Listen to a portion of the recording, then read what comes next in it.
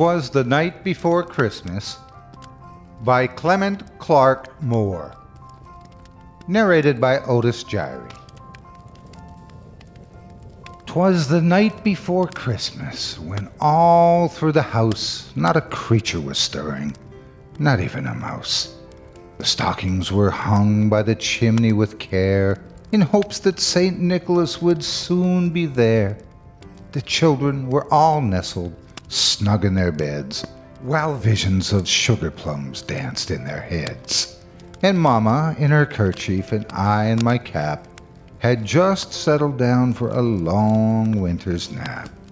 When out on the lawn there arose such a clatter, I sprang from the bed to see what was the matter.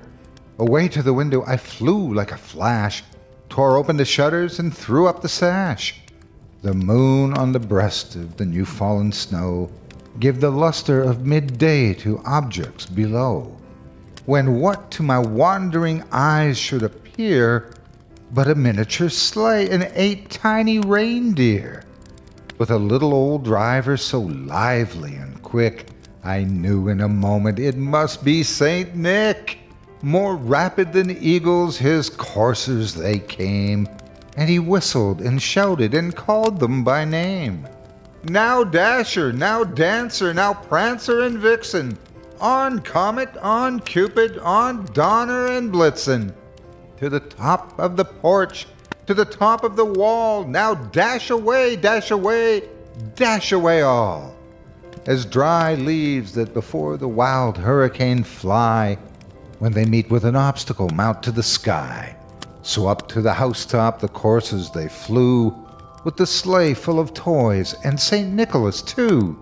And then in a twinkling I heard on the roof the dancing and pawing of each little hoof. As I drew in my hand and was turning around, down the chimney St. Nicholas came with a bound. He was dressed all in fur from his head to his foot, and his clothes were all tarnished with ashes and soot. A bundle of toys he had flung on his back, and he looked like a peddler just opening his pack. His eyes, how they twinkled! His dimples, how merry! His cheeks were like roses, his nose like a cherry. His droll little mouth was drawn up like a bow, and the beard of his chin was as white as the snow. The stump of a pipe he held tight in his teeth, and the smoke, it encircled his head like a wreath.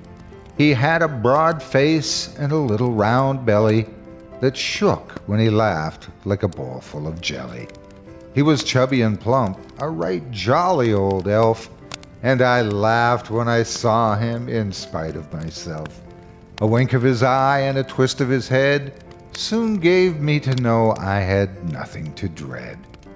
Not spoke a word, but went straight to his work, and filled all the stockings, then turned with a jerk, and laying his finger aside of his nose, and giving a nod, up the chimney he rose. He sprang to his sleigh, to his team gave a whistle, and away they all flew like the down of a thistle. But I heard him explain, ere he drove out of sight, "Happy Christmas to all, and to all a good night." Hi, this is Otis Jiry, and in closing, I'd like to wish all my fans and viewers and their families a very Merry Christmas. May your day be joyful and exciting. Bless you all.